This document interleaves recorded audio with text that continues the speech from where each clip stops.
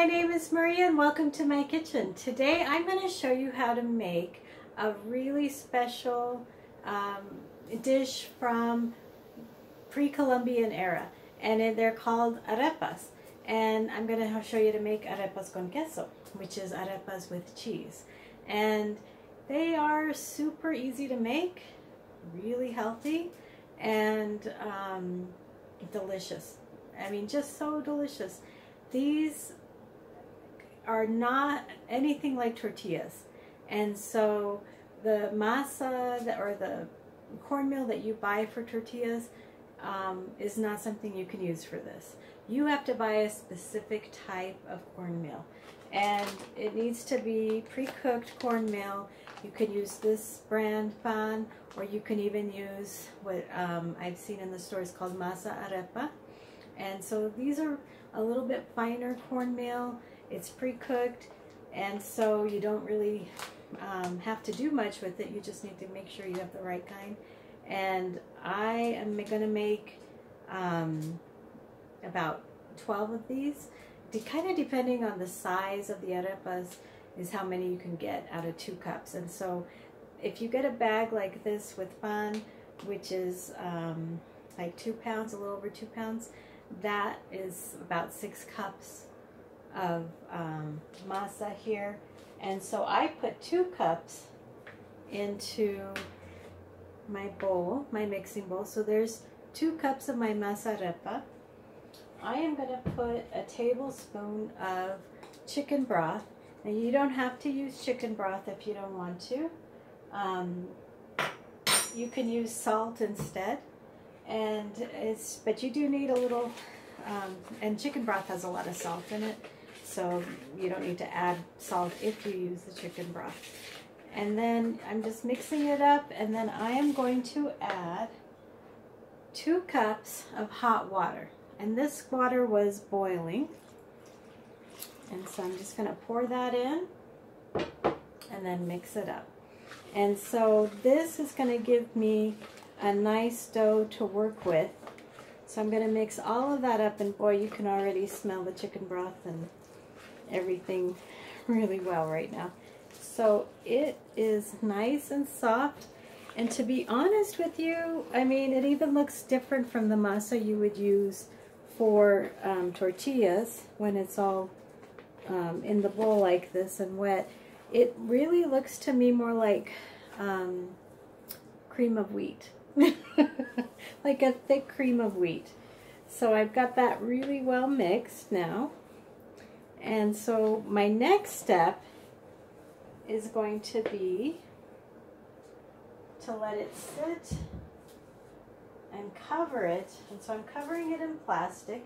Now you can put it in, you can put the whole thing in a plastic bag if you want, but it needs to be covered. And I'm going to put a little tea towel on top of it as well and just cover it up. And I'm going to wait 15 minutes. So waiting 15 minutes kind of gives it time to kind of reconstitute with the water, and it'll be nice and a little bit cooler also to handle. So in about 15 minutes you'll see what it looks like. All right, so it's been 15 minutes that I've had my masa covered, and so now I'm going to put a cup of cheese, and the cheese I'm using is mozzarella cheese. And so now I'm just going to mix it all together, and I might actually just use my hand at this point. And so I'm just going to mix that cheese in there, and you don't have to put cheese in, you can just have them plain. So you don't have to have cheese. But hey, I love cheese, so that's why I'm using it. And then I've seen different ways that people have used the cheese in the arepas, and so the recipe I got was from a friend from Colombia, and she said to just go ahead and put the cheese in there, and it tastes wonderful. So I'm not going to argue with that, but I did see some people would take their arepa and you're gonna make a little ball, just like you would with the tortilla. You make a little ball and then you kind of flatten it out with your hand. And then I've seen people like put the cheese on top and then make the ball again. And so you can do that, try that if you want, see what happens. But I kind of really like it just the way my friend told me. So here I've got my ball of masa for the arepa, and I'm just going to use my hand to flatten it out. And I don't want it too flat because I kind of like them fat. And when you have them fat, they're kind of really soft on the inside and it tastes really good. So this one is actually even thinner than what I like, but actually they're all good. Experiment, check it out. So I'm going to put it on a hot griddle, and so you're not deep frying it. In Venezuela they do deep fry. In Colombia they don't fry it, and so it's more like it's just baked on a kind of like pancakes or a tortilla, because you don't deep fry your tortillas when you're just making them from the masa. And so here I'm going to make this one a little fatter, and you want it to be about like 5 minutes per side.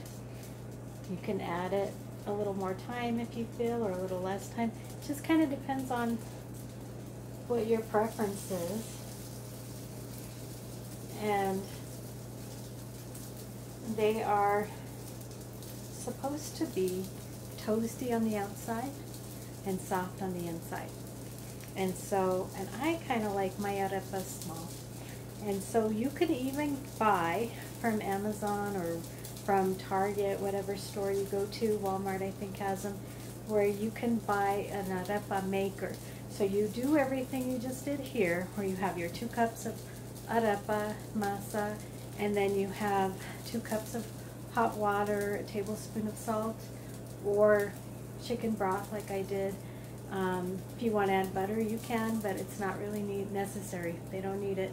And once you have that, then you put it in a little griddle that's an arepa maker. So it has like six areas, and then you just stick your little ball in there. You still kind of have to flatten it out and put it in, and then you bake it just like that.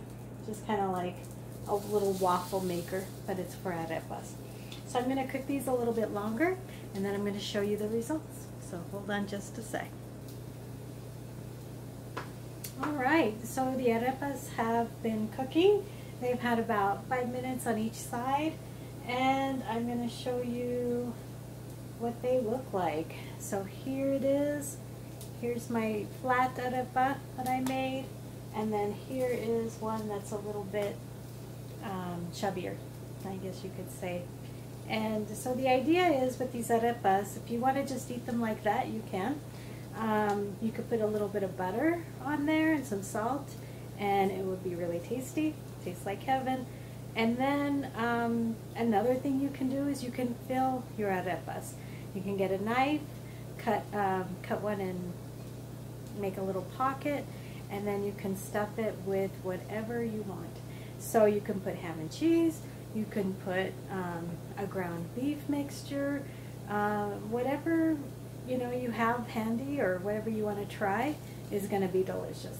Because these are actually very simple to make, and the taste is not overpowering, but anything you add to this is going to be really good. And if you don't want to add anything, just like this is perfect. And you could make them on any size. So these are my big ones, which are not really that big, and then I made a little bit of some baby ones. And you can make them whatever size you want. I went to a Venezuelan restaurant, and my dog is now interested in the arepas now that they're ready. That's what you're seeing or hearing underneath. But it was pretty much the Venezuelan restaurant had them, and they were about this big. They were huge, and they were stuffed, and they were delicious. And so try it out. Give arepas a try because they are healthy, easy to make, and delicious.